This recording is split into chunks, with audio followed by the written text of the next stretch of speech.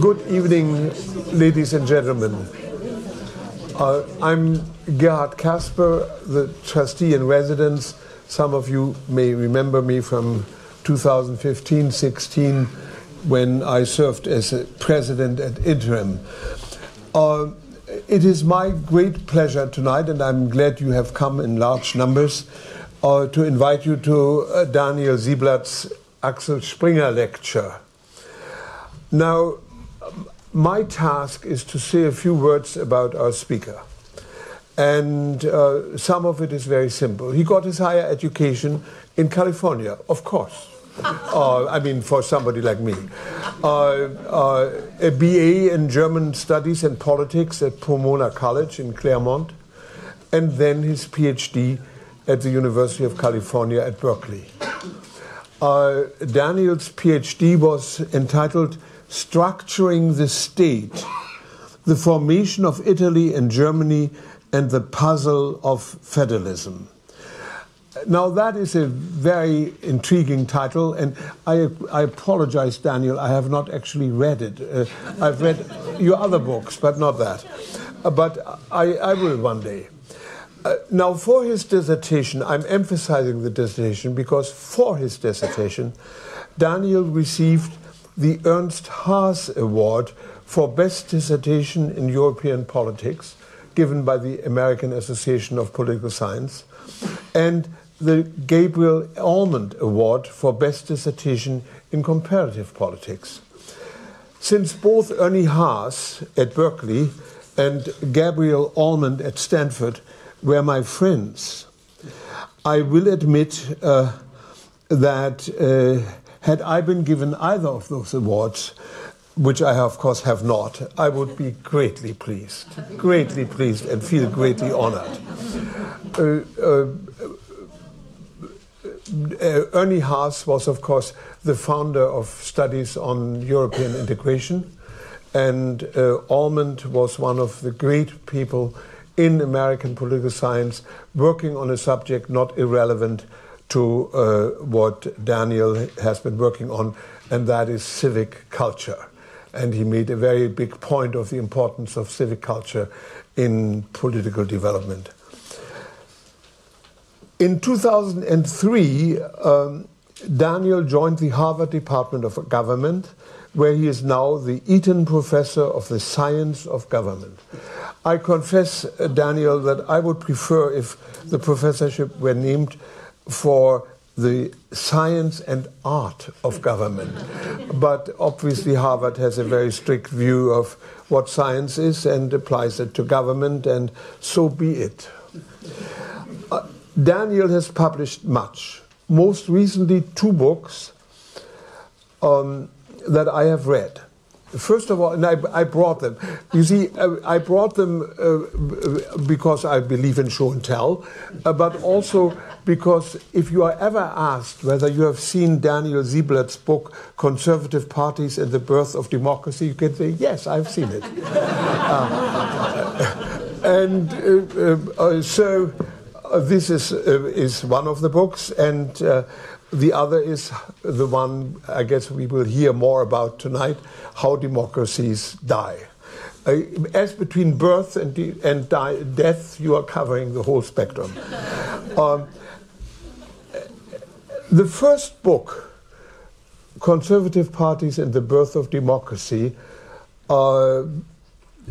received 4 prizes. First of all, the Woodrow Wilson Award of the American Political Science Association, which is given to the best book published in the United States on government, politics, and international affairs. The second prize the same book got was the Barrington Moore Prize of the American Sociological Association, given to the best book, of course, and so on. The third prize came from the Comparative Democratization Book Prize of the American Political Science Association, and the fourth was European Politics and Society, the European Politics and Society Book Prize, also of the American Political Science Association. That is quite an accomplishment and probably not matched by many political scientists. How Democracies Die has so far been translated into 15 languages. What's the most obscure language it was translated into? Albanian. In what? Albanian. Albanian. Okay, including Albanian. Did you read it for its correctness? No. All right. The book looks at the political system of the United States and examples from different periods and areas about democracies turning into autocracies. For instance, Peru, Argentina, Hungary, Turkey, Russia. The book, which I have also read, is extremely well written, and I warmly recommend it to all of you. And now I warmly recommend you to all of them.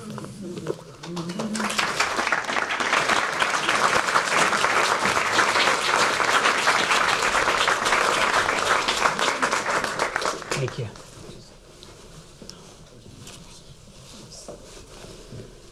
Thank you, Gerhard, for the very nice introduction. I was walking through the lobby on the way here, and I had the distinct feeling that I was at my wedding because I recognized everybody. It's sort of the last time I felt this way, and I wanted to say hi to everybody, but I had to rush in here. But my wife and kids are here, so I knew it was not my wedding. It's really very nice to be here, and I'm the last speaker of this semester at the American Academy, and it's really been a magical fall here, and now approaching winter. There was frost on the grass this morning, and I think I really speak for all the fellows in saying that. And also in thanking all the staff here who've been remarkable, and the funders of the American Academy, and in my case, Axel Springer for funding my fellowship. So I'm really profoundly grateful to have been able to spend the last 4 months here. So this fall, I've spent a lot of time interviewing politicians and journalists and academics about German politics.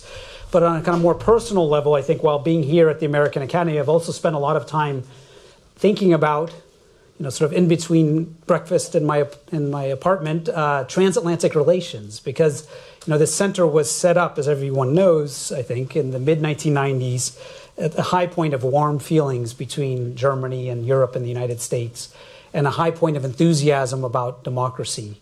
This was, after all, the era in which history had ended, and I know there's a picture of Francis Fukuyama out there to testify to that moment. But in fact, when you walk around the building, I have to admit that I sometimes feel a little bit of kind of nostalgia, because I look on the wall and there's pictures of Helmut Schmidt and Johannes Rau and George Shultz and Bill Clinton, and it's easy to think that this is an era that has passed in some way. Actually a couple of weeks ago we heard of George Packer talking about Richard Holbrooke, and the subtitle of that book is The End of the American Century. And so it's tempting to think that maybe institutions like this are somehow a construction from an earlier era, and that maybe it's time to move on. I think actually that's absolutely wrong. I feel very deeply that this place was founded, this is a guess, but this place was founded precisely to prepare ourselves for a moment that we're in right now. And that's actually really needed now more than ever. As the US and Germany and other countries in Europe face a set of shared challenges, I think it's really important to have a forum in which there can be sharing of lessons and kind of a collective learning. So in that spirit, yeah, thank you. I'll sit down now. In that spirit, tonight I wanted to talk to you about the predicament of American democracy, and talk about how and why we ended up in the mess that we're in, and what lessons possibly there are for Germany today. So I think to begin that conversation about the mess that America is in, it's useful to have a broader context. And it's clear, I think, that we live in an age of disruptions. This is often said, technological, sociological, economic, and political as well. And one of the biggest political disruptions, I think, is that the way that democracies die has changed. Democracies used to really die at the hands of men with guns, and military coups. During the Cold War, 3/4 of democratic breakdowns came in the form of military coups. You have generals, tanks in the streets. The president would have to flee the country. Today, though, contemporary democracies die in much more subtle ways. They die at the hands not of generals, but of presidents and prime ministers who use the very institutions of democracy to subvert democracy. So constitutions often remain intact. Parliament continues to meet, continue to have elections, and so citizens aren't really aware of what's happening until often it's too late. In 2011, a survey was done in Venezuela asking people whether they thought they lived in a democracy. This is well into Chavez's regime, and a majority of Venezuelans said they lived in a democracy still. Similar numbers one can find in Turkey and Hungary as well today. So if democratic breakdown begins at the ballot box, then one of the key things to protect democracy is to prevent extremists and demagogues from getting into office in the first place. And this is actually where political parties play a major role. Political parties are, we don't really think of them often this way, but political parties are democracy's gatekeepers. Because they select the candidates for office, they have the power to keep extremists out. And so when parties fail to play their gatekeeping role, that democracy tends to get into trouble. So it's important to remember that I think that elected authoritarians usually don't get into office on their own. They're usually outsiders, and they usually get a helping hand from mainstream politicians, mainstream political parties, who see them on the horizon, and out of miscalculation or a kind of opportunism, they try to tap into the appeal of the outsider and form alliances with them, thinking often, hubristically, I would say, that they can control the outsider. The thing is that this bargain often backfires. It's really a reoccurring pattern. I mean, we can go back to the 1920s. Giovanni Giletti, the liberal statesman, saw Mussolini on the horizon and decided to include Mussolini on his party list at parliamentary elections. This had the effect of legitimating Mussolini, and Giletti was soon long gone. This similar kind of set of events unfolded in Germany in the late 1920s. Alfred Hugenberg and the DNVP, the Conservative Party, held joint events with Hitler and trying to tap into the appeal. Hugenberg, if you've ever seen pictures of him, was a stuffy guy, saw Hitler and thought, this is somebody I can use. This turned out, of course, to be a tragic miscalculation. So this is a reoccurring pattern. In America, we're talking about America today, American political parties have actually done a pretty good job of gatekeeping. This is important because in the United States, we sometimes forget that there's been a long history of demagogues. We tend to whitewash our history, but you think of just about Henry Ford in the 1920s, the founder of Ford Motor Company, a famous anti-Semite who also wanted to be president. Huey Long, the autocratic governor of Louisiana and senator from Louisiana who had presidential ambitions. Joseph McCarthy in the 1950s, the red-baiting senator from Wisconsin. George Wallace, the segregationist governor from Alabama who ran for president in 1968 and 1972. So each of these figures were incredibly popular. Gallup poll data, you can look at Gallup poll data going back to the 1930s, and each of these figures garnered around 35% approval ratings, which is an interesting number, 35%. I mean, it's about Donald Trump's approval ratings. So the difference, though, is that none of these figures ever made it close to the White House. So the question is, how were they kept out? And one important part of the answer is they were kept out through the presidential candidate selection process, the way parties selected candidates.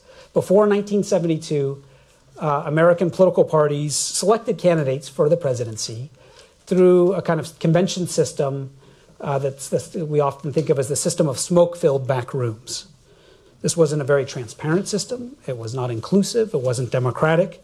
But it served as a quite effective filtration system for keeping out extremists. Party leaders acted as gatekeepers. They engaged in what scientists of politics, scientists of government call peer review. Social scientists like peer review. What do they mean by this? What peer review means in this case is that party leaders who had worked closely with potential candidates knew their strengths, knew their weaknesses, knew how they responded to stress, how they dealt with adversity, and who might be potential demagogues. These were the ones who selected the candidates. And so for all of its shortcomings, and I wouldn't advocate going back to the old system, the old convention system had a basically perfect record in the United States of keeping demagogues out. Under this old system, it was impossible for somebody like Huey Long or Henry Ford to be nominated by a major party. So most of these kinds of figures didn't even try. So what happened in 2016? Well, the first thing I think that happened was that the American system adopted a system of binding primaries in 1972. This is a bit of what the SPD just introduced and selected its party chairman this past weekend to select their party chairman. The primary system, is certainly much more democratic. It's more open, it's more transparent than the old convention system, but it also, of course, weakens the power of party leaders. So if a demagogue, somebody like Henry Ford, really decided to run for office, it would be much harder to keep that kind of figure out. And that's what we saw in 2016. Henry Ford was really the Donald Trump of his age. Henry Ford wanted to be president, had lots of support, considered running, but whereas party gatekeepers kept Ford far from the presidency, Trump got in the door. Now, after Trump's nomination, Republican gatekeepers failed a second critical time. Juan Linz, a great Spanish political scientist who was born in Weimar, Germany, and grew up in Spain during the Civil War and taught for many years at Yale, and it's an inspiration to me in a lot of ways. He spent his career studying democratic breakdown and related topics. And one of the key lessons that Linz drew from and other political scientists drew from looking at these interwar years and the failure of democracy is that when would-be authoritarians emerge, democratic politicians and democratic political parties must do everything possible to keep the authoritarian far from power. This may include making great sacrifices. Resisting a demagogue on one's own side is actually very, very difficult. It risks angering your own base. It may even mean short-term political defeat. And of course, no politician likes to lose. That's a law of the government of science. But politicians often rationalize. They often tell themselves the demagogue maybe won't be so bad. Maybe they can control him. Or at least they think maybe they can ride the demagogue's popularity to power, and at least it's better than the other side winning. Again, this is really a terrible mistake. Linz made this point forcefully. When faced with a would-be authoritarian, I'm going to quote from Linz, he says, when faced with an authoritarian, politicians must join with opponents ideologically distant but committed to the survival of the democratic political order. You must make alliances with those on the other side of the aisle to defend democracy. This is really a central lesson from Linz from the interwar years. Republicans didn't learn this lesson or didn't have this lesson in mind in 2016. They did not heed the lesson. Donald Trump was, in his rhetoric, clearly indifferent, if not outright antagonistic to basic democratic norms. And to all leading Republicans, Paul Ryan, Mitch McConnell, Marco Rubio, Ted Cruz, who openly suspected him of this and knew what a risk he was, nonetheless endorsed him. And even John McCain, whose picture I think might be out there, who recognized the threat, withdrew his endorsement of Trump, which was a good thing to do, but he refused to go to the next step and endorse the political rival, the Democratic candidate for president. And so in short, no major Republican leader did the one thing that Juan Linz would have recommended to do, which was to, when facing a threat of democracy, which was to endorse the ideological rival. And this sent a crucial and I think crystal clear signal to Republican voters. It told Republican voters this is a normal two-party election. And in a moment of a kind of uneven economy, a normal two-party election can go either way. In the context of the so-so economy, it happened to go Trump's way. Gatekeeping had failed. So now, for the first time in more than a century, I would argue, the United States has a president with overtly weak commitment, that's, I think, putting it mildly, maybe, to constitutional and democratic norms. We have seen the results, I would argue, over the past 3 years. And this is where our institutions are really supposed to come into play. Because Americans place a lot of faith in their Constitution for good reason. The U.S. has the oldest written Constitution in the world. The system of checks and balances has contained many ambitious presidents in the past. You can think of Andrew Jackson, Ulysses S. Grant, Teddy Roosevelt, FDR, Nixon. So why shouldn't it contain Trump? And it might. It might. But the Constitution, I think, really, we have to remember, is by itself will not save us. Constitutions aren't self-enacting. They don't just work automatically. If they did, a country like Argentina, whose constitution in the 19th century was nearly an exact replica of ours, I mean, in fact, 2/3 of the text was essentially plagiarized in a good way from the American Constitution. It should have been a stable democracy, but instead, over the course of the 20th century, Argentina experienced 6 military coups. So the point is, the words on the page aren't enough. Constitutions work best when they are reinforced by unwritten rules, or what we can call democratic norms. In the book, How Democracies Die, we focus on 2 in particular. One that we call mutual toleration, or the idea of accepting our partisan opponents as legitimate. So this means no matter how much we disagree or even dislike our political rivals, we recognize, at least publicly, that's a minimal requirement, publicly, that they are loyal citizens who have an equal and legitimate right to compete for office, and if they beat us, to govern. So in other words, we don't treat our rivals as enemies. The second norm is the norm that we call, a little more unfamiliar perhaps, that we call institutional forbearance. So forbearance means refraining from exercising one's legal right. It's an act of self-restraint, an intentional underutilization of a power. So now we don't often think about this norm in politics, but it's really vital. If you think about what a president of the United States is constitutionally, under the law, able to do. The president can pardon whoever he or she wants, whenever he or she wants. Any president with a congressional majority constitutionally can change the size of the Supreme Court. If you don't like how the Supreme Court is ruling, expand it, add more judges with people that are your allies. Perfectly legal. If a president's agenda is stalled in Congress, the president can circumvent the legislative process and rule through executive orders. The Constitution doesn't prohibit this. Think about what Congress can do. The Senate can use its right of advise and consent to block all of the president's cabinet or Supreme Court picks. Congress can refuse to fund the government, shutting down the government, which is something we've seen recently. And of course, Congress can impeach the president on basically any grounds it chooses. So the point is that politicians can exploit the letter of the law in ways that totally eviscerate the spirit of the law. This is a kind of dynamic or a phenomena that the legal scholar Mark Tushnet calls constitutional hardball. In Deutsch, auf Deutsch, it's harte Verfassungsbandage, is the German translation, which is okay, I guess. But if you look at any failed or failing democracy around the world, you will find an abundance of constitutional hardball. So Argentina under Perón, Spain and Germany in the 30s, in the early 30s, Venezuela under Chavez, contemporary Hungary and Poland. Constitutional hardball is how even brilliantly designed constitutions get subverted. It's how checks and balances degenerate into gridlock. It's how watchdog institutions get turned into lapdogs. So just to give you an example from Argentina, the 1853 Constitution that I mentioned before was, again, modeled directly on the American Constitution, but it was not enough to check Juan Perón.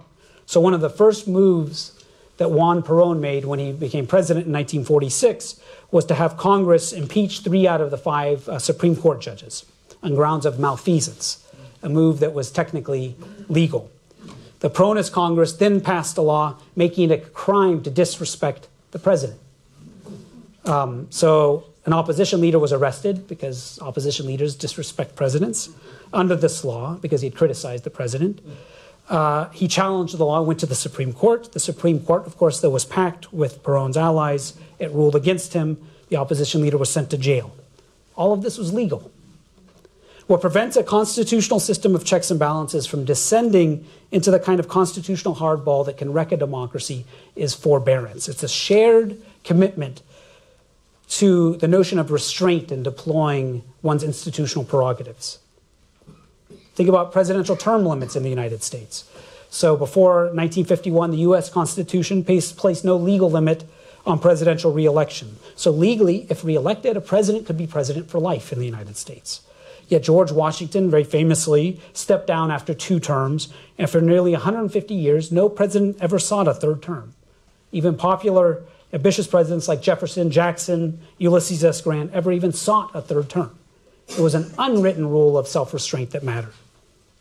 Take the filibuster, another example of forbearance. Technically, a Senate minority can use the filibuster, so this right of talking, to block every single piece of legislation, to make it impossible for the majority to govern. But historically, the filibuster was rarely used in the United States. It was really treated as a weapon of last resort. So between 1917 and 1960, the first part of the 20th century, there were only 30 filibusters, one a year, roughly. So the point is, these norms of mutual toleration on the one hand and forbearance on the other are what we call the soft guardrails of democracy. They help prevent healthy political competition, which is necessary for democracy, from degenerating into a kind of partisan fight to the death that can wreck democracies and has wrecked democracies in Europe in the 20s and 30s and Latin America in the 60s and 70s. Now, America hasn't always had these guardrails. It was not born with them. America's founding fathers actually really never quite got the concept of mutual toleration. And that is because this idea of legitimate opposition, of people who disagree in politics, this idea was just emerging in the West in the 18th century. So as brilliant as the founding fathers were, they couldn't quite wrap their heads around this idea. So under President Washington and President Adams, the governing Federalist Party regarded the emerging Jeffersonian opposition as seditious, as working for revolutionary France. The Jeffersonians weren't much better. They regarded Adams and Washington as monarchists and wanting to restore British rule. And so they both engaged in hostile constitutional hardball, court packing, the Sedition Act, essentially almost outlying opposition. So it's not really until the post-revolutionary generation, the Martin Van Buren generation, the 1830s and after this, that the notion of mutual toleration really took hold. And it didn't last long. In the 1850s, Southern Democrats viewed the new Republican Party as an existential threat. As slavery emerged as an issue, the Republican Party became the party that seemed to be against slavery, and so both sides regarded the other side as a traitor to the Republic. As norms eroded, these newly emergent guardrails began to break down. Politics took on an anything goes kind of character. So in the decades leading up to the Civil War, in the last decade, in the 1850s, historian Joanne Freeman actually counts 125 different acts of violence on the floor of Congress. Fistfights, canings, stabbings on the floor of Congress. So mutual toleration had obviously collapsed, and it obviously collapsed even further during the Civil War. And it remained low for a generation after the Civil War. During Reconstruction, both sides viewed the other side as existential enemies. And so the 1860s and 1870s were replete with constitutional hardball. An impeachment of a president was launched, 1868. Supreme Court nominees were blocked. The Supreme Court size was changed and expanded again, 1866, 1869. There was a disputed presidential election in 1876. Then for very tragic reasons that we discuss in our book, beginning in the late 19th century, Democrats and Republicans began to accept one another as legitimate and began to avoid destabilizing acts of constitutional hardball. In particular, what happened was the Republican Party gave up on the cause of Reconstruction. In effect, giving up on the cause of racial equality. So Republicans pulled federal troops out of the South and allowed Democrats to disenfranchise blacks in the South. So African-American voter turnout in the U.S. South in 1880 was 61%. In 1912, it was 2%. Southern Democrats, whose voters were all white, no longer viewed Republicans as existential enemies. So a kind of tragic truce was restored. Mutual toleration was restored. Forbearance reemerged. And so this tragic irony of our history that we live with today is that our norms of mutual toleration and forbearance, from my view, at least, preconditions for democracy, were achieved at the price of racial exclusion and single-party rule in the South. So our democracy was fundamentally incomplete, but it also meant that beginning in the early 20th century, constitutional hardball diminished. There were no impeachments or successful court packings. Senators were judicious in their use of the filibuster and their right of advice and consent. Outside of wartime, presidents didn't use executive orders. And so for more than a century, from the late 19th century to the early 20th century, to the late 20th century, for this century, our system of checks and balances worked. But again, they worked because they were reinforced by these norms of mutual toleration and forbearance. Now, it won't come as news to any of you that these norms have been unraveling over the last quarter century. We've seen this dramatically accelerate I think, in the past 3 years. But it's important to recognize that this decline of mutual toleration and forbearance that we witness today began long before Donald Trump. It began in seriousness, I think, in the 1990s. So Newt Gingrich, who became House Speaker in 1995 and the early 1990s, told his Republican allies that when talking, and the new members of Congress, when talking about Democrats in public, use words like betray, anti-flag, anti-family, traitor. Gingrich was also a master of constitutional hardball. He organized the first government shutdown in 1995. 3 years later, the Republican House carried out a mostly partisan impeachment of Bill Clinton. It was the first impeachment since the 1860s. The process of norm erosion really accelerated in the 2000s. During the Obama era, the Tea Party movement radicalized the Republican Party, encouraging them to abandon mutual toleration. Republican leaders like Newt Gingrich, Sarah Palin, told their followers that President Obama did not love America and that Obama and the Democrats weren't real Americans. The birther movement, including Donald Trump, some of you may have not heard of this phrase, the birther movement, but maybe you have, went a step further, questioning whether President Obama was even born in the United States, thereby questioning his basic legitimacy to be president. I'll give you one example. Colorado Congressman Mike Hoffman declared at one point, "I do not know if Barack Obama was born in the United States of America, but I do know this. In his heart, he's not an American. He's just not an American." Hillary Clinton received similar treatment. Republican presidential candidate Donald Trump repeatedly called her a criminal, and Republicans chanted, "Lock her up," live on national television during the convention. So as I've said already, and I want to make sure I emphasize this, there's always been an extremist fringe in American politics. But this was not fringe politics. These were national Republican leaders. This was the party's 2012 vice presidential candidate, the party's 2016 presidential candidate. Leading Republicans now were, for the first time in more than a century, denying the legitimacy of their Democratic rivals. Again, this is worrying, important to note, because what we've learned studying other democracies in other places and other times is in the absence of mutual toleration, if you regard your rivals as enemies, then politicians are tempted to abandon forbearance and to engage in an escalating spiral of constitutional hardball. If we view our partisan rivals as enemies, we view them as an existential threat, then of course we'll use any means necessary to stop them. And that's exactly, I think, what's begun to happen. Politicians have begun to throw forbearance to the wind. Now, this was already visible, I think, in 2010, when Republicans won control of Congress.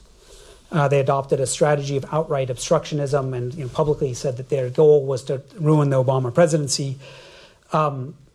Filibuster use, I think this is a useful indicator, filibuster use, which had already been rising both at the hands of Democrats who were engaging in constitutional hardball and Republicans, reached an all-time high during the second term of President Obama's 2 terms in office. In the 4 years of his second term in office, there were more filibusters than in all of the years between World War I and the end of the Reagan presidency combined. President Obama responded with constitutional hardball of his own. When Congress refused to act on immigration reform, on climate change reform, he circumvented it and made policy via executive orders. These actions were technically legal, but I would argue violated the spirit of the Constitution.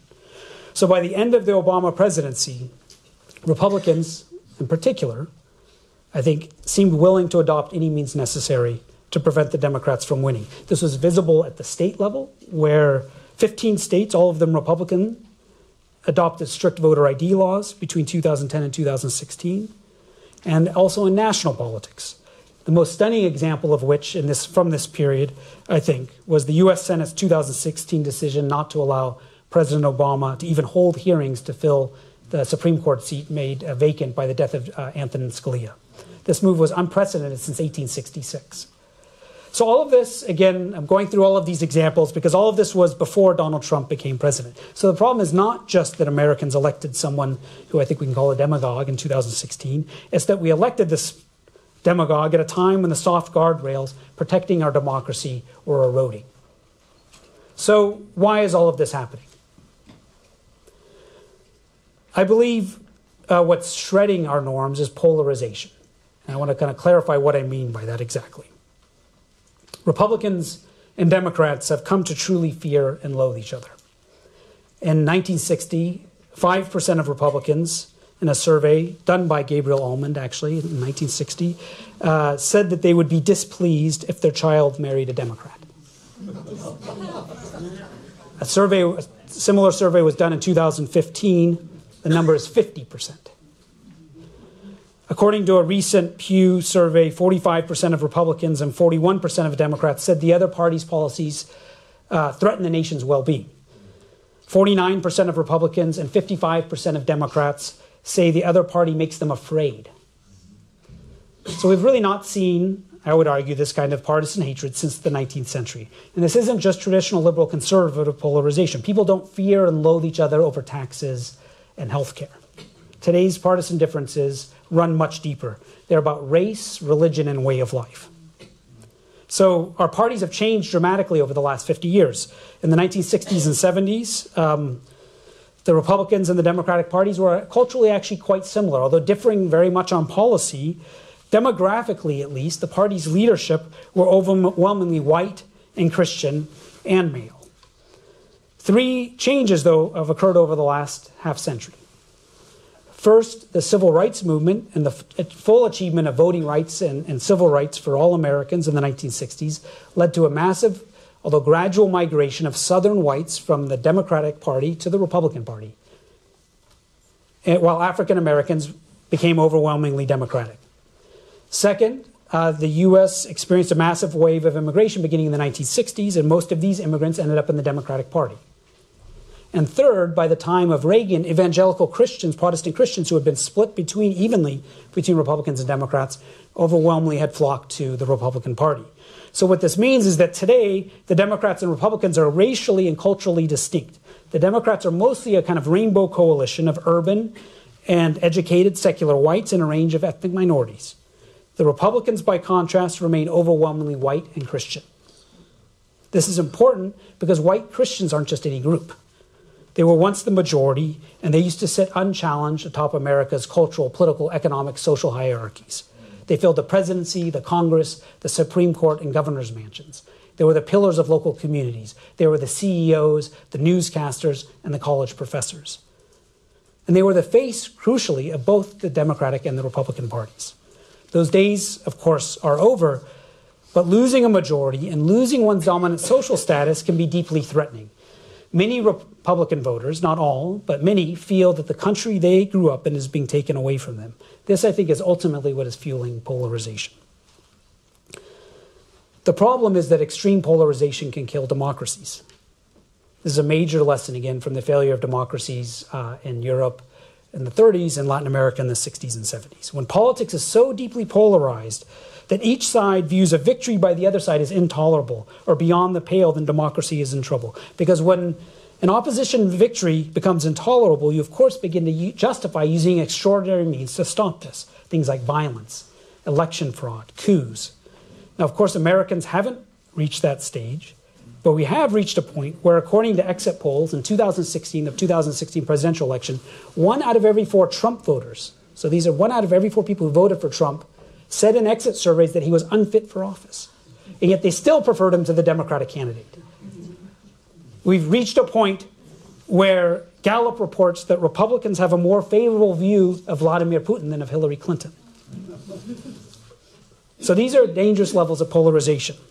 Donald Trump is a symptom of that polarization, not just a cause of it, and his departure won't put an end to it.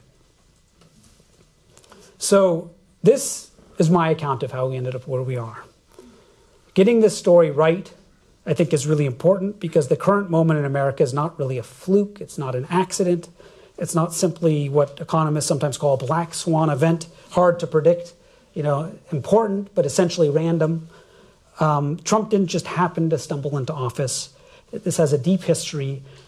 It's a history that reflects these 2 kind of trends that I've talked about. First, as I've said, our gatekeeping institutions are broken, which allowed an autocratic-minded leader to get into office. And second, that leader is now straining against our institutions, and dysfunction results because polarization has swallowed our institutions. The polarization has led to institutional warfare and dysfunction, which has reduced our politics into stalemate and made it difficult to respond to pressing issues like extreme inequality or climate change.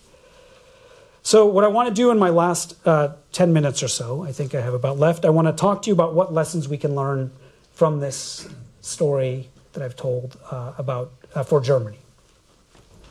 Because I think there are lessons. The rise of the Alternative for Germany, the AfD, political party that is currently Germany's largest opposition party in the parliament, gains over 20% of the vote in much of East Germany, though a lot less in Western Germany, contains politicians and factions within it who, like Donald Trump, in their rhetoric, condone violence, treat political rivals as traitorous and criminal, demonstrate little respect for minority rights, attack the media, and many contend, and this is something that I've begun to investigate here, challenge the rule of law.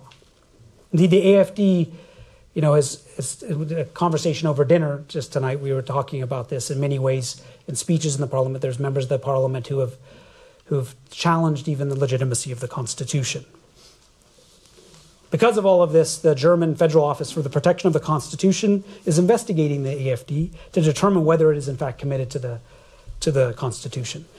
Now, this all poses a major dilemma for German democracy. Should the AfD be treated like just any other party, even if it represents, at least some elements of it, a genuine threat to German democracy? This question, of course, has extra weight in the German context for obvious historical reasons. And the background of all of the discussions of the AfD is the 20th century history of Germany. Of course, the Nazi Party, though using violent terrorism in the streets of Berlin, also used constitutional avenues, used elections to get into power. Joseph Goebbels, Hitler's propaganda minister, in a sentence that still haunts us today, once remarked, "It's the greatest joke of democracy that it gave its mortal enemies the means by which it was destroyed." So in post-war Germany, unlike perhaps in the US until recently, there's always been a sensitivity to this notion that democracy must be defended. So the question is how? And I think there are, and the question is, are there lessons from the US experience? And I think there are. There's two lessons I want to talk about. Lesson one has to do with this concept of gatekeeping that I've talked about. The historical record of the US and other countries makes abundantly clear, I think, that the AfD, if the AfD remains a norm-smashing political party, the major democratically minded parties must maintain their sharp commitment to not forming coalition governments with the AfD at the national level or the state level. Germany's mainstream parties must follow Juan Linz's advice. Parties must do everything possible to not allow the AfD into power. To put it differently, no party has any particular moral obligation to form a coalition with the AfD. That the AfD can gain 25% of the vote in any state doesn't make it morally imperative to allow them to govern. It's a political choice with political consequences.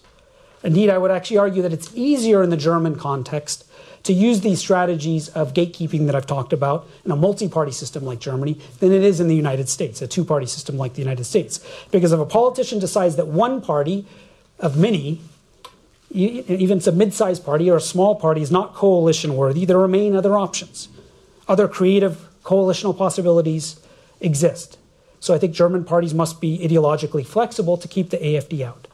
So on this particular issue, I think the German CDU, the Christian Democratic Party, Angela Merkel's party, has a special role to play because the temptation to cooperate with the AfD is strongest here for several reasons. First of all, a higher share of AfD voters have defected from the center-right CDU to the AfD than any other party. So the CDU rightly worries about its right edges. The temptation is pretty strong. Second, because it's a center-right party, the arithmetic simply of coalition formation makes it more and more tempting to cooperate with the AfD to form governments. So if a firm line is not held, the fear of losing power to a broad, say, left government of, you could imagine a kind of modern popular front government of Greens, Linke, and Social Democrats, the fear of this might push the CDU into the AfD's arms if a firm line is not held. The good news is that currently the national leadership of the CDU, from my kind of interpretation of it, appears to be holding a firm line. The party's Secretary General has been admirably unambiguous about this. He has called the AfD even an anti-German party.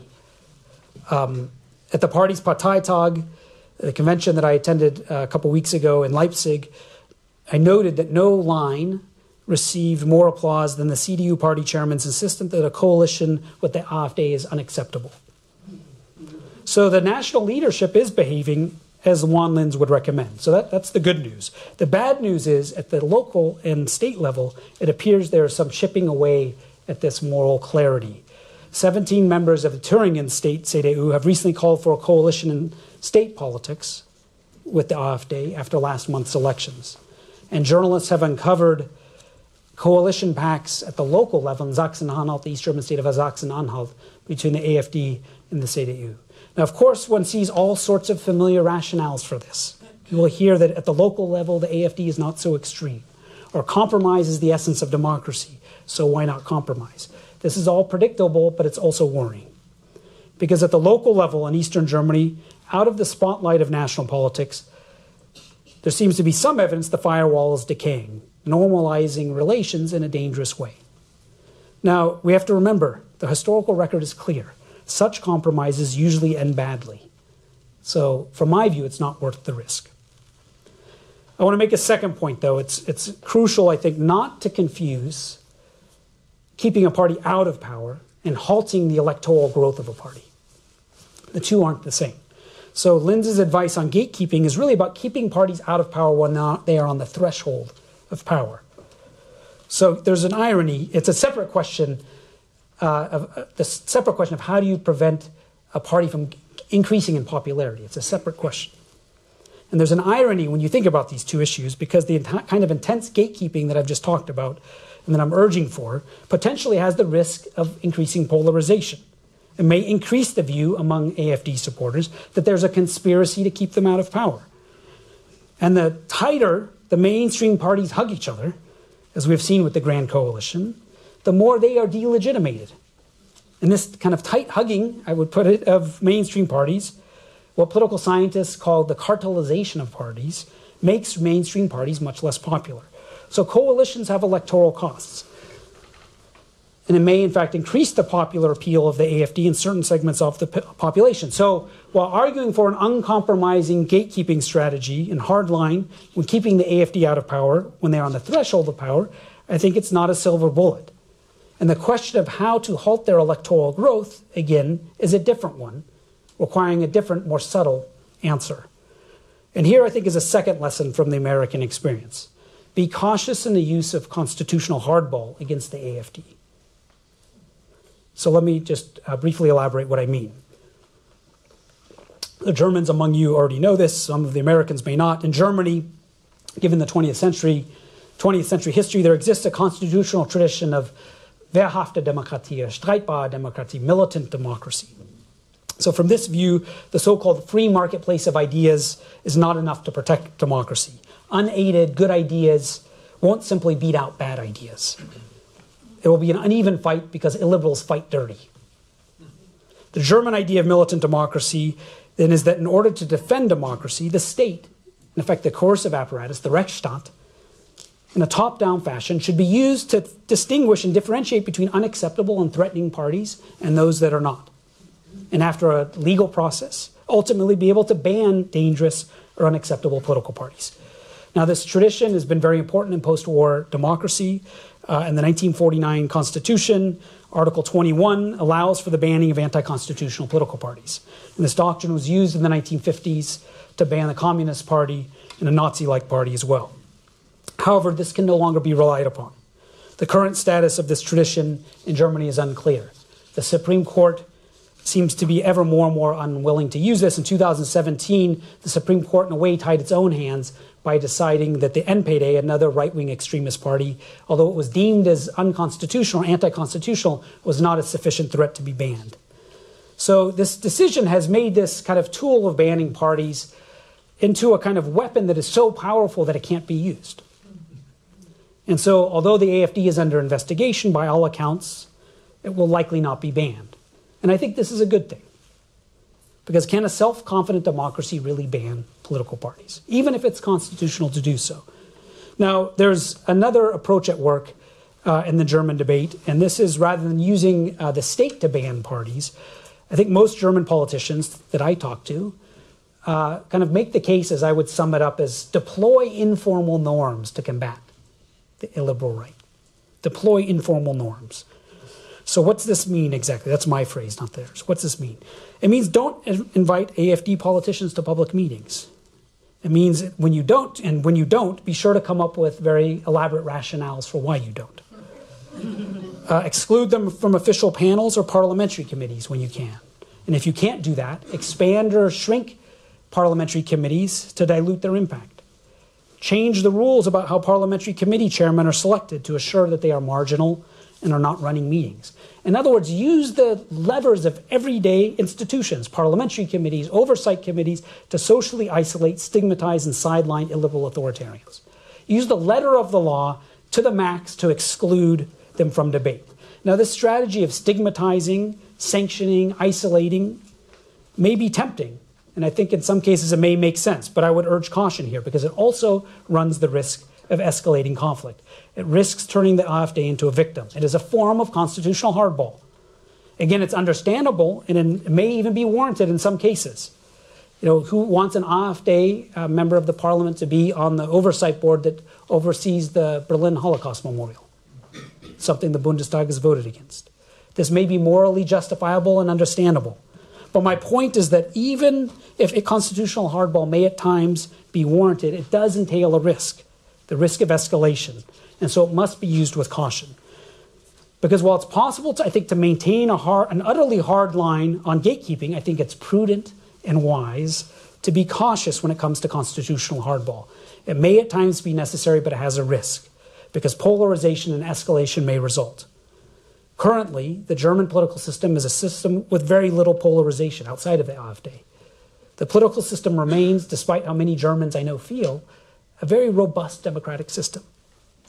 But this could easily change. So the real challenge then in the US and in Germany is this: as long as the electoral avenues remain open, as long as elections are free and fair, democratic-minded politicians and political parties, the CDU, the SPD, the Greens, the FDP, and the Left Party, must figure out how to win elections and beat authoritarians at the ballot box. This is, of course, hard, frustrating, grinding work. But I think the lesson of the American experience and of German history is that we can't take democracy for granted, and we should be cautious about playing constitutional hardball with our institutions. There's simply too much at stake. Thank you.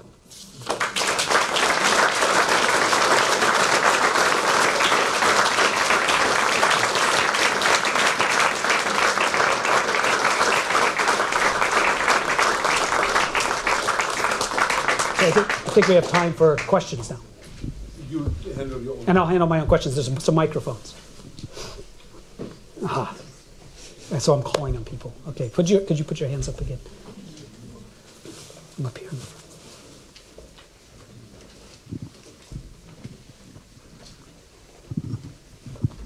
Hello, my name is May. I'm from the Institute for Cultural Diplomacy, and I'm very interested in what you're talking about because I actually study North American studies. So thanks a lot for this really inspiring talk. And I'm actually interested where you see the future for American politics if Trump gets elected again. Like, where do you think the party is going, like especially the Republican Party is going?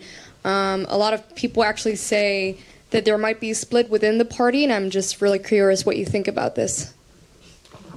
Yeah, this question reminds me a bit. The night before the election, 2016, I have this friend, Yasha Munk, who sent me an op-ed that he said, I'm writing this op-ed for tomorrow in case Trump wins.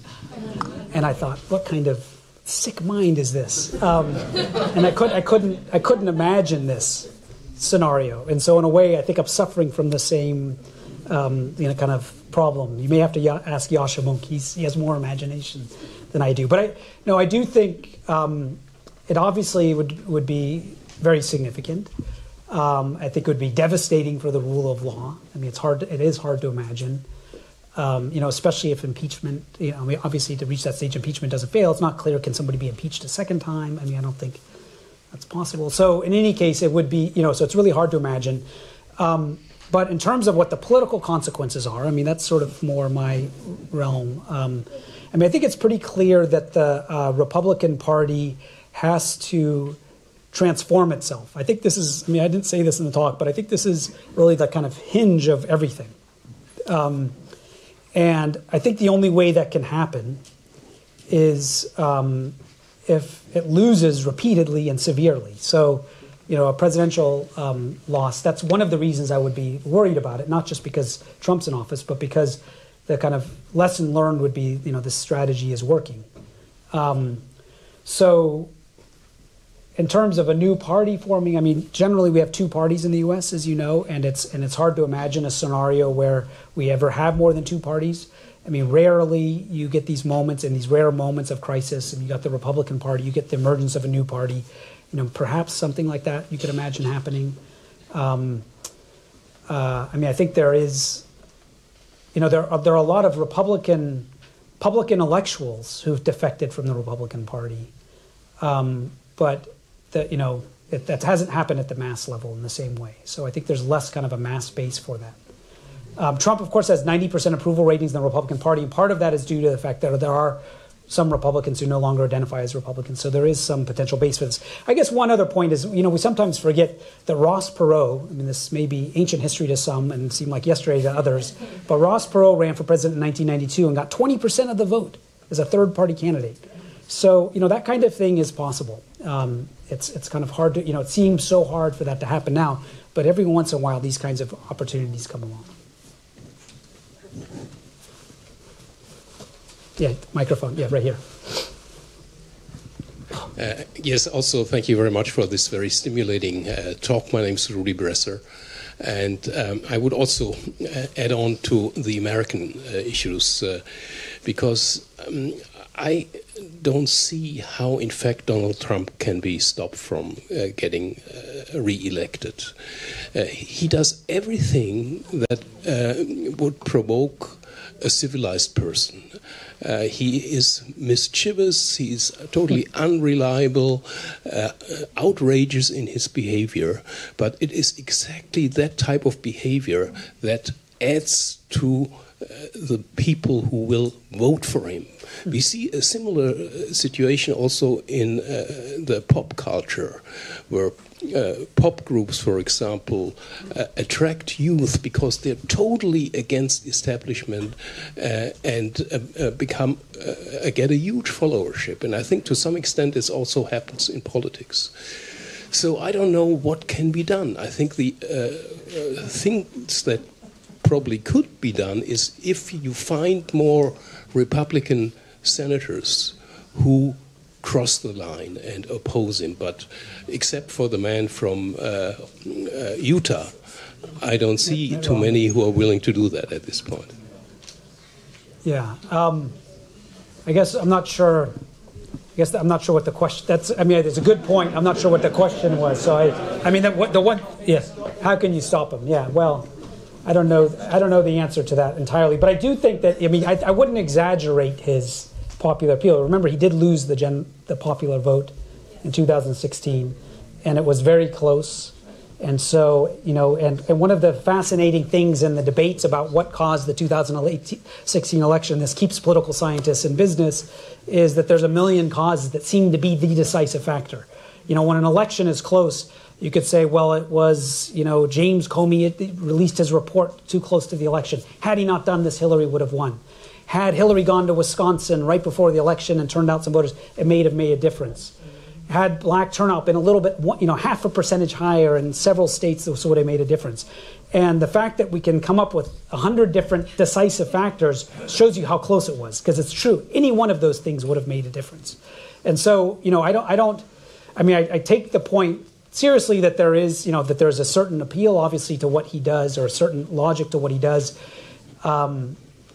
You know, but I think another thing that I've come away from, and this, you know, I went to high school for a year in Germany, and then I came back for college, and I studied German studies. And one of the things I was always so impressed by in the 1990s was the degree to which Germans in classrooms and in newspaper, you know, as I struggled learning how to read German, reading the newspaper, learning about debates about history and taking the lessons of history seriously. And this was sort of absent from American political debate. But I think that's now changed. I think Americans now understand the stakes of not being mobilized, not paying attention in their democratic politics. And so that sort of makes me sometimes more hopeful. And there is, in fact, incredible amounts of new mobilization. You know, I'm trying to give a counter story to what you're saying. I mean, clearly I understand exactly the point, but I think there is signs that American society has been mobilized in a very healthy way, I would say, in reaction to this whole experience. I want to get some people. Yes. Something? Yes. I do think the last point Daniel made is really very important, the mobilization. We should remember the 2018 election, where we saw a tremendous mobilization of Democratic voters and voters who were independent, and the Democrats won. The Democrats won substantially in the House of Representatives, and the Trump administration lost. This time the election will be focused on the president, as well as on the members of Congress.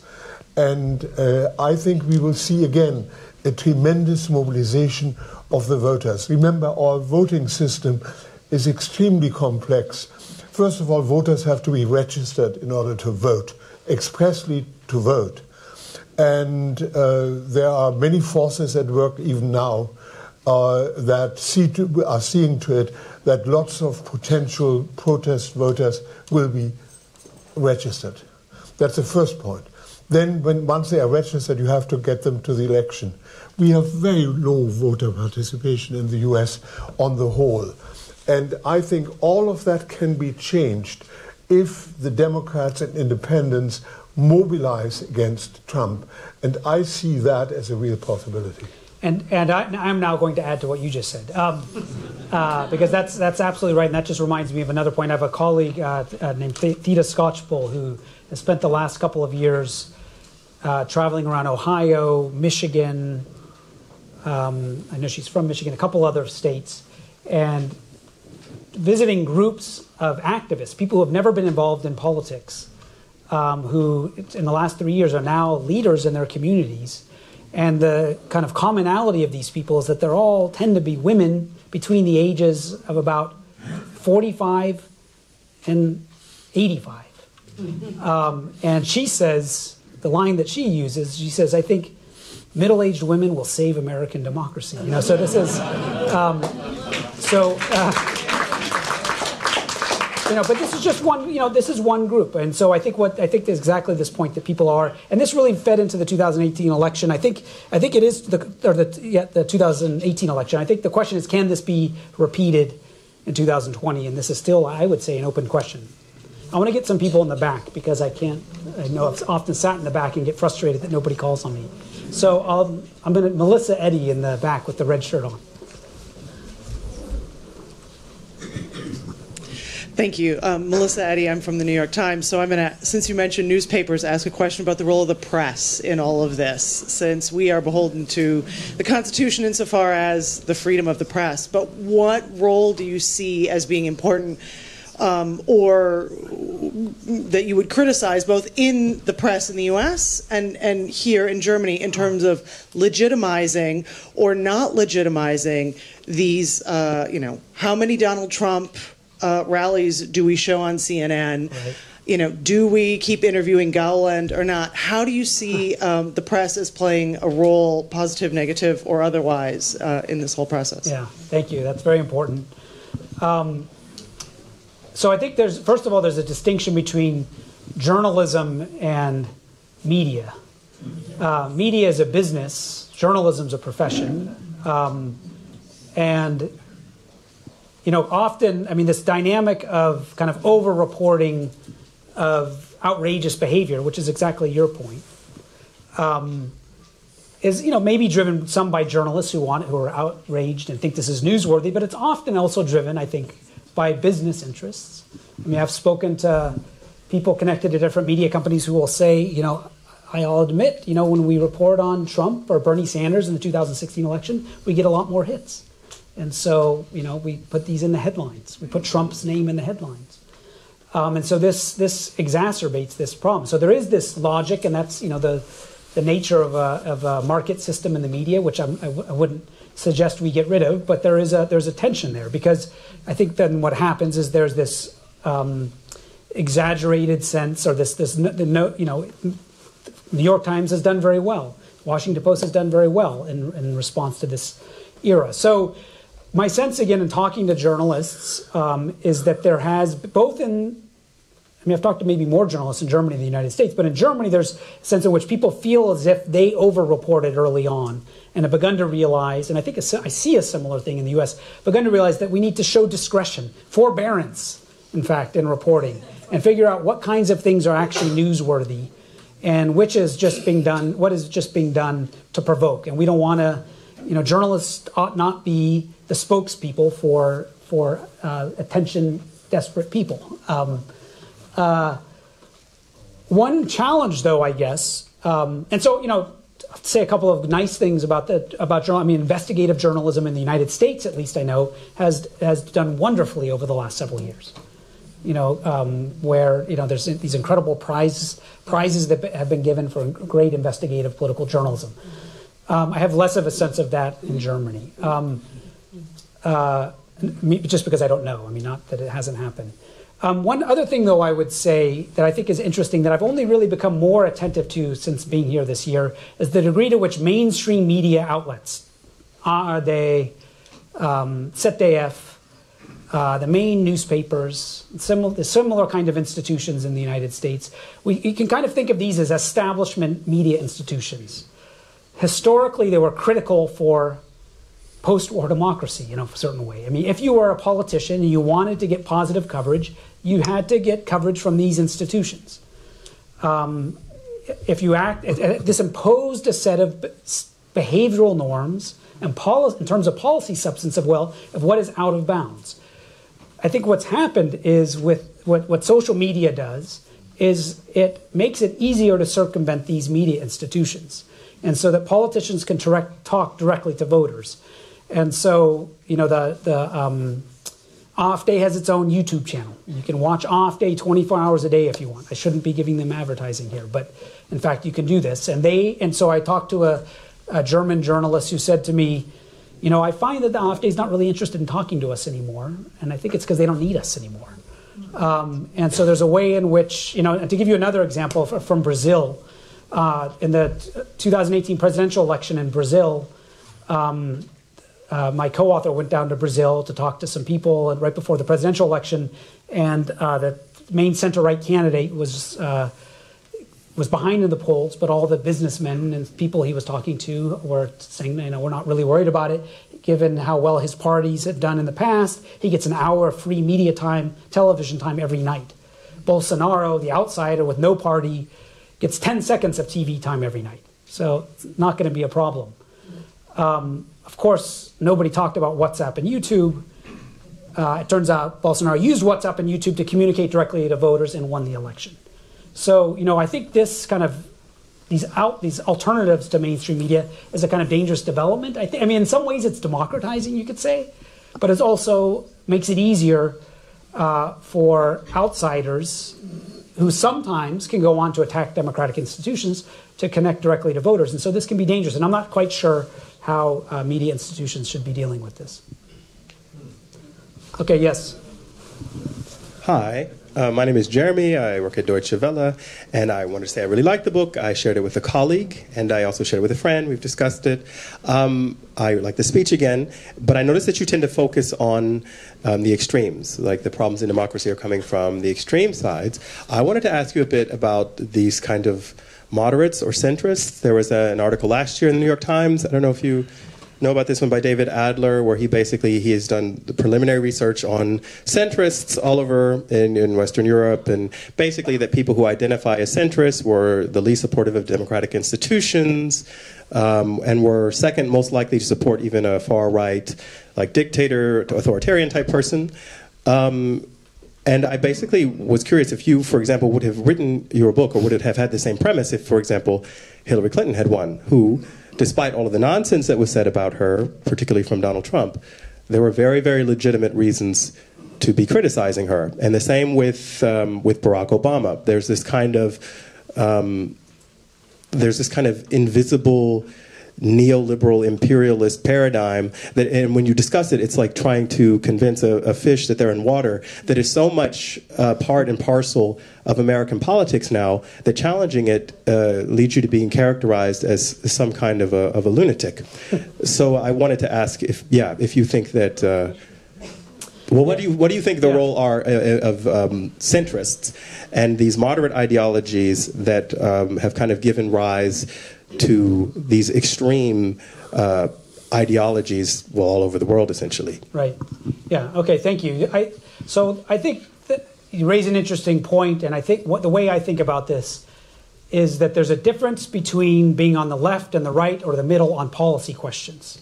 So think about tax policy, healthcare. Let's just hypothetically say, a left position is a single-payer system that abolishes all private insurance. A right position is there should be no public insurance whatsoever. A kind of centrist position is some kind of mixed bag in between. That's an ideological debate. That's a legitimate debate over policy. People can legitimately be anywhere on that spectrum. I think there's a cross-cutting divide about whether or not one's committed to the basic rules of the game. Whether one subscribes to the Constitution and plays by the democratic rules, plays by democratic procedures. That cross-cuts, at least in principle, this left-right dimension. I mean, to give you an example, Bernie Sanders, who's nobody's idea of a right-winger, is against filibuster reform. He's a traditionalist when it comes to the procedures of the U.S. Senate. So in principle, you can be on the left and be committed to the democratic institutions. You can be on the right and be committed on policy, on tax policy, on healthcare policy, and be committed to democratic institutions.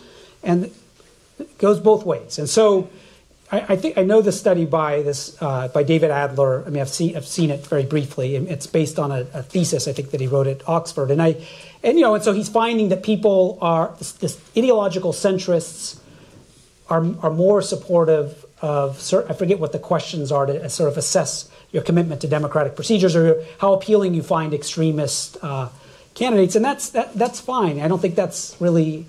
I mean that may make sense. I think it just sort of runs cross purpose to this issue. I think one ought to have legitimate policy debates, but one ought not question the basic rules of democracy. I think, by the way, questioning the filibuster is probably a legitimate thing, but whether or not one says, we should limit the right to vote to some segment of the population, this is beyond the pale. This is something about which we can't have a legitimate discussion, from my view.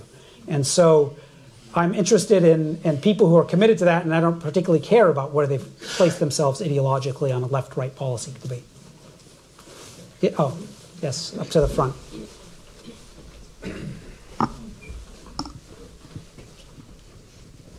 That was quite a long way. Yeah, Daniel, thank you very much for your talk. I have two questions, comments. This is coming from another scientist of politics, so I have to be ready. So the first one is about your analysis of the transformation of the Republican Party, and I had the impression that it was kind of the narrative was more or less the decline of the white middle class a bit. So, and if this is your position there, I was wondering whether or not you need to reflect a bit more on capitalism in the U.S. and how capitalism somehow influenced or has affected the way political institutions work. Because I don't think, and maybe, I'm happy to learn more about this, but I don't think that white supremacy in terms of economic or political status has changed. So, what do you mean by that? I mean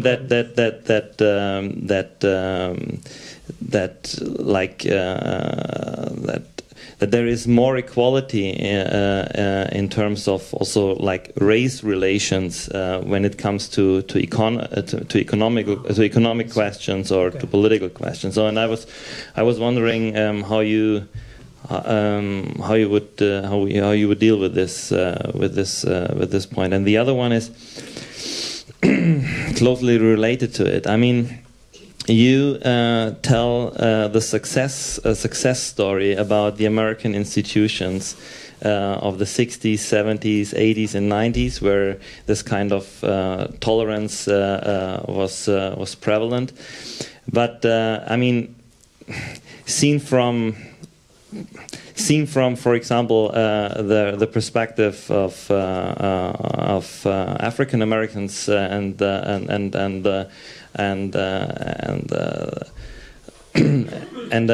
that kind of social strata. I mean, the question is if these institutions and presidents like Nixon or Reagan work to maintain a racialized social and political structure, and if this is kind of a very specific perspective on the American political history. Yeah, and I guess your question about capitalism, I mean, that kind of neoliberalism point back there I didn't respond to, so maybe those two things are connected. I think economics matter a great deal here. I mean, I don't mean to downplay them.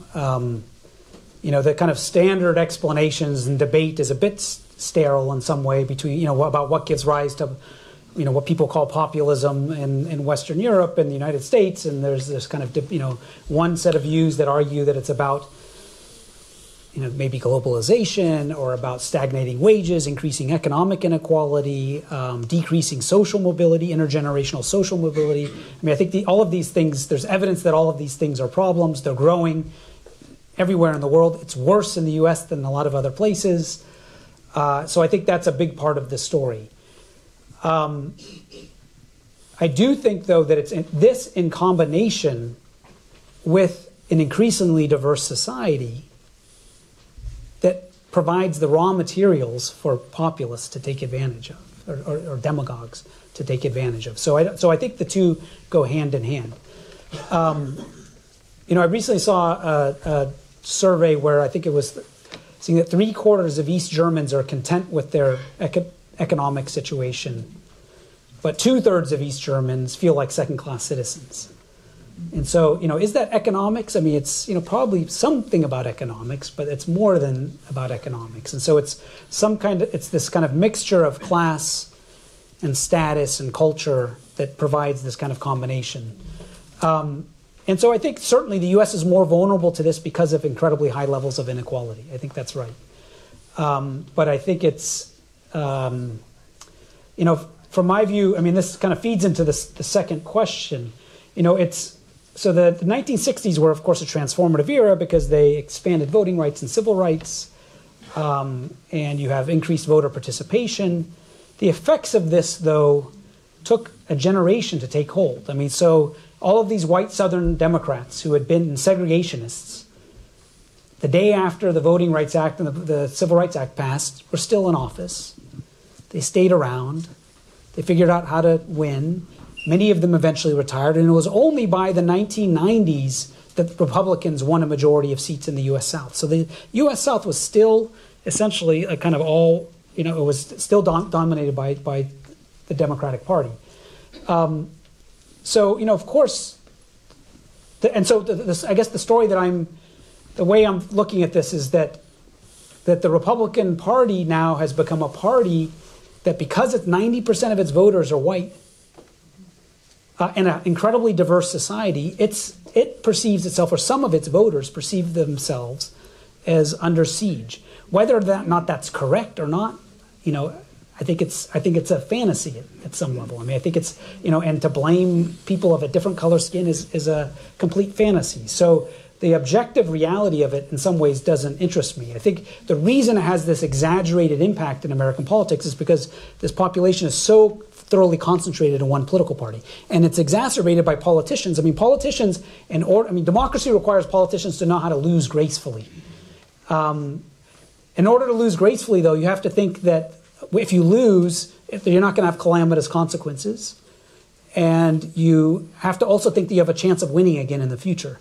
The Republican Party, although it's dominant in American politics today, if you kind of look at the medium term, let alone the long term, given its current makeup, it faces a bleak future. So politicians have a lot at stake, I would say. Republican politicians have a lot at stake in restricting the right to vote and shaping how districts are drawn in ways to secure themselves kind of a permanent position. And I think that in some ways a useful analogy in my mind, is it perhaps sounds strange, is German conservatives in the late 19th century who represented the landed elite, aristocratic social order, who were frightened of giving the working class the right to vote, because this not only would mean that they would lose, these guys who were running parties would lose elections, this also meant the entire aristocratic social order that they were the center of would be overturned. And so I think that there's a perception on the behalf of some Republicans that this is exactly the assault that they're facing. And it's certainly exacerbated, I think, by economics. One more question. One more question. I do very long answers. I apologize. Okay, well, you've had your hand up for a long time, so yeah, I'm sorry. Thank you for your talk. Thank you for letting me have the last question.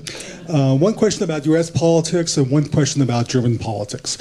The question about American politics is that talking about the mechanics of the American electoral process, we have seen that you've mentioned before about the fact that Hillary Clinton won the popular vote. We still have the electoral college system, and that may decide the next American election. And so that is an existential problem for the United States. I'd like you to talk about that. And on the German side, there is an existential problem with the two main parties in Germany. They are at record lows in their support. And I see that as a danger to democracy in this country. Yeah. On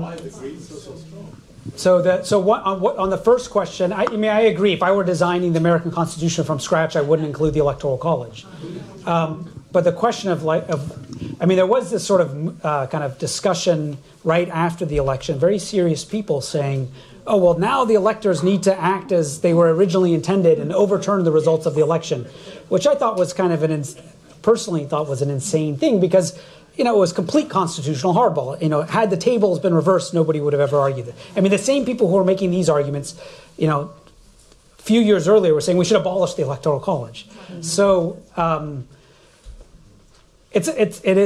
what it's symptomatic of, I guess I would say, is what I think of as, in some ways, a bigger threat to democracy, perhaps, than Donald Trump, which is a kind of creeping counter-majoritarianism in America, where you have the overrepresentation of minorities. So, you have essentially minority. If you have another election that's determined by the Electoral College, and you have a Senate in which more Democrats are voting for Democratic senators than Republicans are voting for Republican senators, yet Republicans maintain their majority because of rural states are, in a sense, overrepresented. The rural voters are, in effect, overrepresented.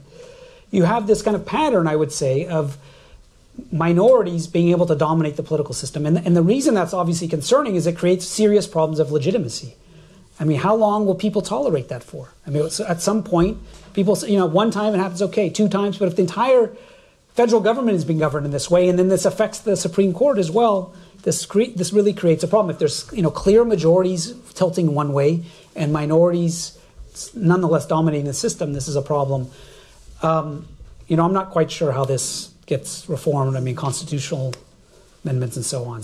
But I agree that it's a problem. On the second point, I agree. I think I mentioned I went to high school here and read the newspapers. I'm a great admirer of the Volksparteien. I think these are a great achievement, great contribution to German post-war society.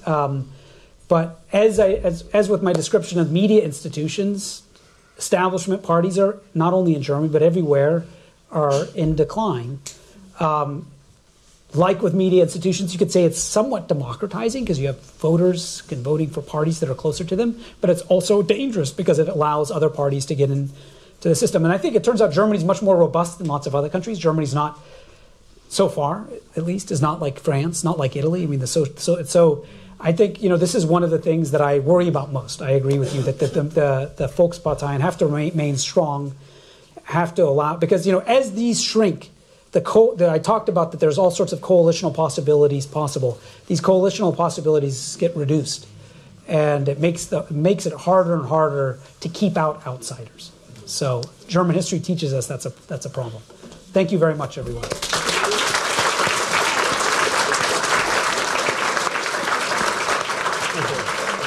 Thank you. Splendid end.